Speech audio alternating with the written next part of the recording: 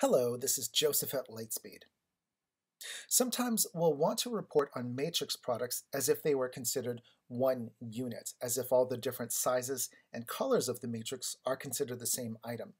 Analytics can be very powerful when it comes to reporting on matrices, and these are some of the steps you can use to make the most out of your reports.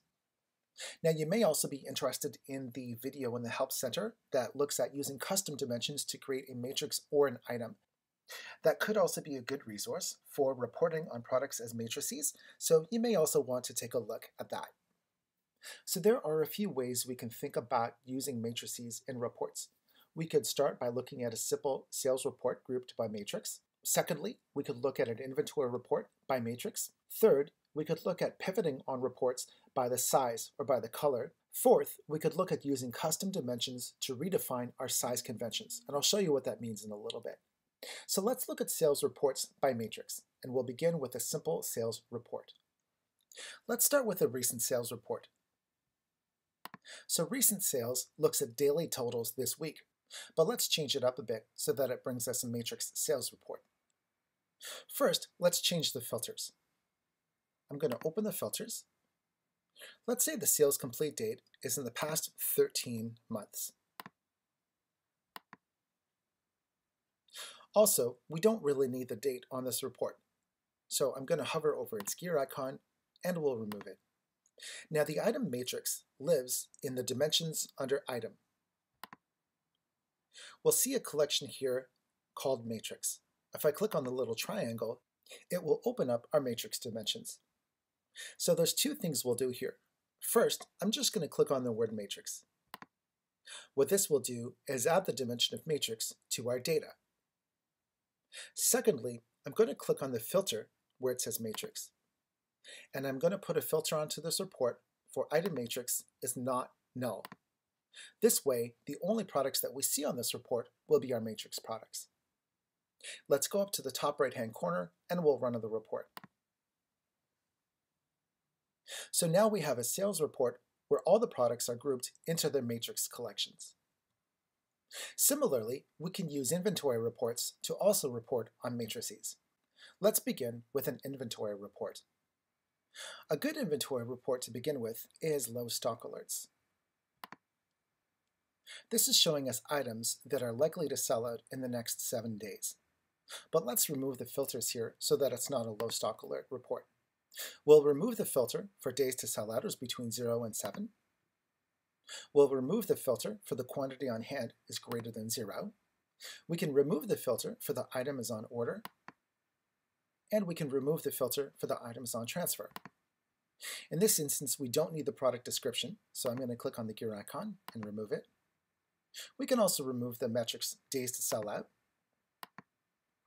Let's also push up our row limit a bit more. Finally, let's add the matrix. Again, we see the matrix is under the dimensions of item. We'll open it up. We'll add the matrix. And again, we'll filter on the matrix is not null. Let's run the report.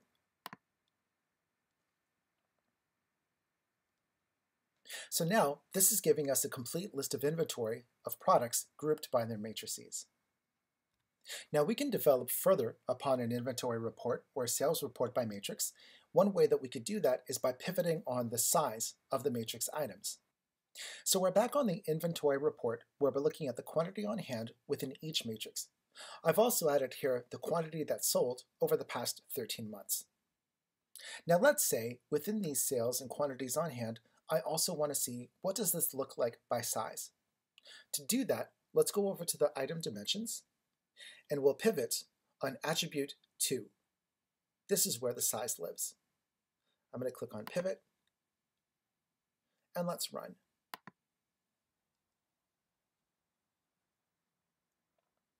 So now we can see for all the matrices what sizes sold and remain in stock. To this report, we could also add totals at the bottom and row totals over on the right-hand side. Let's run this one more time.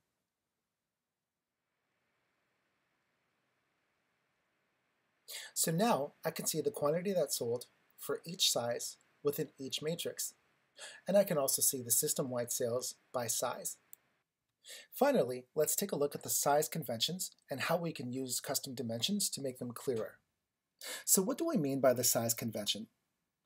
As products are created in Lightspeed, they may be entered with different definitions for attributes. For example, we see here that the large products are referred to here under the size of L, but there's also large products here using the size LG. These are probably the same size, but they were created with different definitions of large. We see the same thing for medium. So for example, medium is defined here as an M, but it's also defined here as MD. We see the same thing for small. That small is SM over here, but it's S over here. So we could use custom dimensions to gather attributes together when they should be considered the same. So to do that, let's go to our custom dimensions. Let's go to our custom fields. I'm going to click on where it says new, and we'll choose a new custom dimension. We'll write an if statement here, looking at the size convention, which is an attribute 2. I'll start with this. We'll say if, then I'll start looking for attribute 2, because that's where the size lives. I see it here. And I'm going to say if attribute 2 equals, between quotation marks, LG, followed by a comma, then we'll define that as L. That's the results if true, followed by a comma.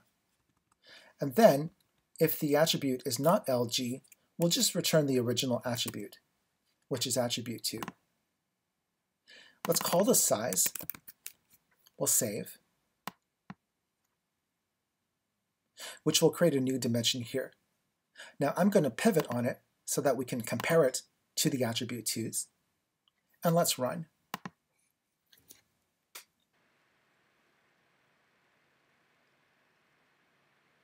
So now we see at the size level, instances of the LG has been referred to as L, but we also have the L's from the original L.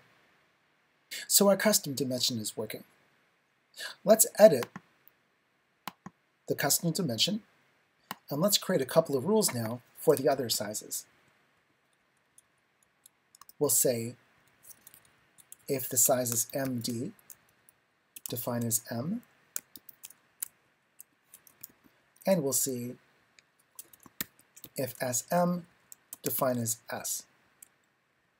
And we'll want the same number of brackets for each of our opening arguments. Let's save, and let's run.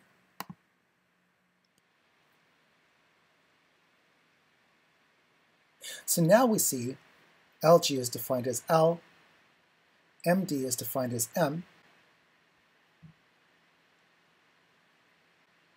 and we see that SM is defined as S. So now what we could do is remove the attribute 2. And let's run the report one more time. So now we see that all the sizes have been gathered together, the larges into one convention, the mediums into another, and the smalls into this one too.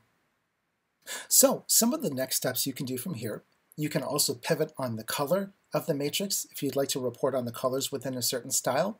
We could also run the Dusty Inventory report by size or by color to see if there's certain sizes or colors that are maybe overrepresented in our inventory. We could also report on customers by size, using a custom measure of size to see how frequently certain sizes are sold to certain customers. So thank you for watching this video. You can find more resources here in our Video Help Center and also in the Analytics section on Community.